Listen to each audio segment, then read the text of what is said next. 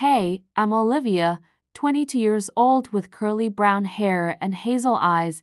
I'm independent, a bit over-analytical, and fiercely protective of the people I love. Welcome to my complicated world. I couldn't believe Jack had finally arrived. After months of texting, video calls, and sending each other gifts across oceans, he was actually in my house. I still couldn't wrap my head around it. He flew in that morning, and I swear, when I saw him step out of the terminal at the airport, my heart skipped a beat. He was even more good-looking in person, his strong jawline, those deep green eyes, and the way his brown hair fell just right. He was tall, muscular, but not in that show-off way, and when he smiled, I got butterflies. And that's saying something because I was 22, not 16. Anyway, Jack stayed with us for a week. I was so excited, but also nervous. I lived with my mom. She had been a single mom since I was 10, and it had just been the two of us for over a decade. I was super close to her, but it was a bit weird having Jack around. She had never really met any of my boyfriends before, so this was new territory. I guess I should describe my mom a bit. She was in her mid-40s, but honestly, she didn't look it. She had this effortless beauty. Her hair was a natural dark brown, wavy, and always seemed to fall perfectly, even though she swore she did nothing to it. Her eyes were hazel, and they lit up when she laughed. She was tall too, almost as tall as Jack. She had this youthful vibe that made people often mistake us for sisters.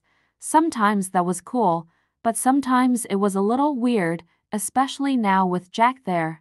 Our house was pretty small. It was cozy, but it was no mansion. We had 2 bedrooms. Mine was right next to Mom's and a living room that connected to the kitchen. It was all open plan, which I usually loved, but at that time, it made me feel like there was no escape. Every movement, every conversation between Mom and Jack echoed throughout the place. When Jack arrived, Mom greeted him with a warm hug. She was always friendly, but something about the way they connected instantly made my stomach twist. I brushed it off, thinking I was just being paranoid, but I had noticed little things throughout the day. The way she laughed at his jokes, the way he seemed so comfortable around her, and how they got into this deep conversation about their favorite movies while I just sat there awkwardly, like a third wheel. I didn't know if I was overthinking it, but something felt off.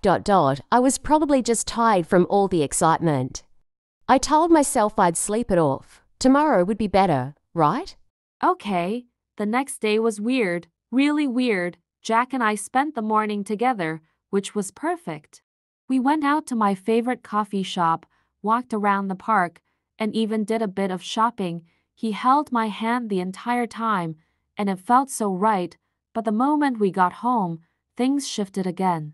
I walked into the kitchen, and there they were, Mom and Jack, sitting at the table, deep in conversation. Again, I didn't even know when she'd gotten home from work. She was leaning in, and he had that relaxed smile on his face, the one I thought was reserved for me.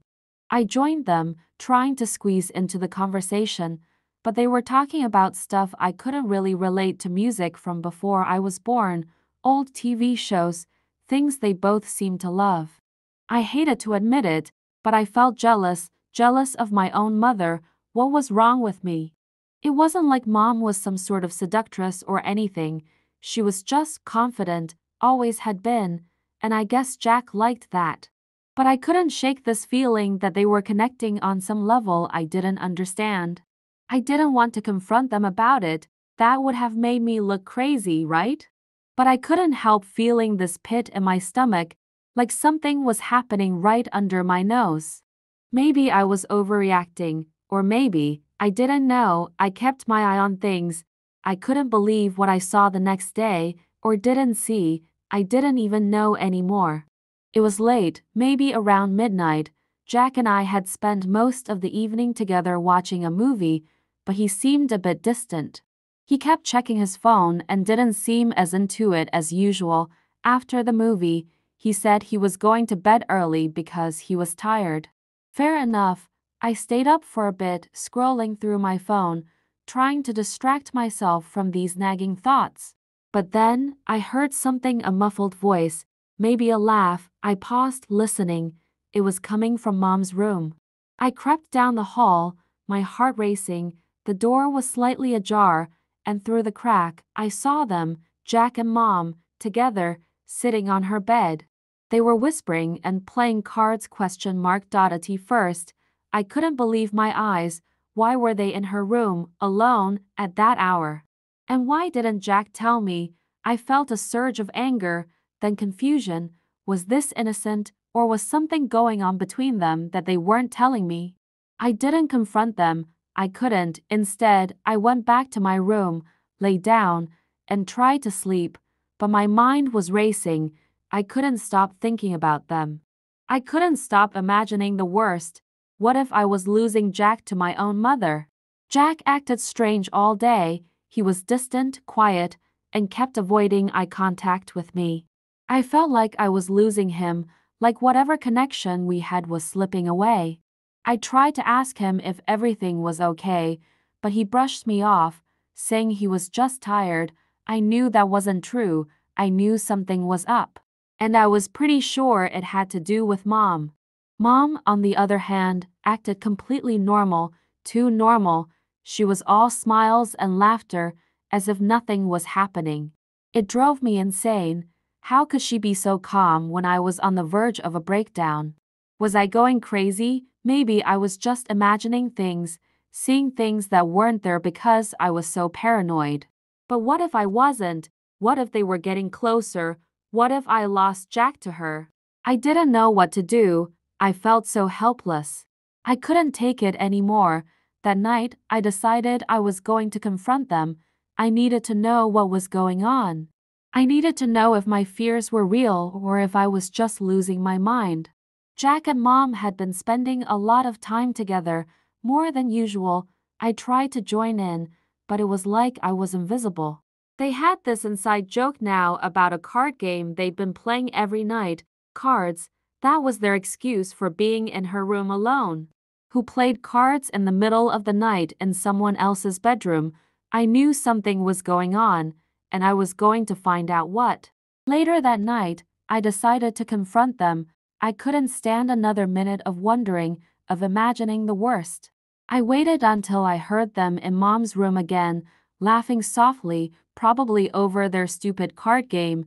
My heart was pounding as I stood outside her door, hand hovering over the doorknob. I burst in, and when I opened Mom's bedroom door, my whole world came crashing down.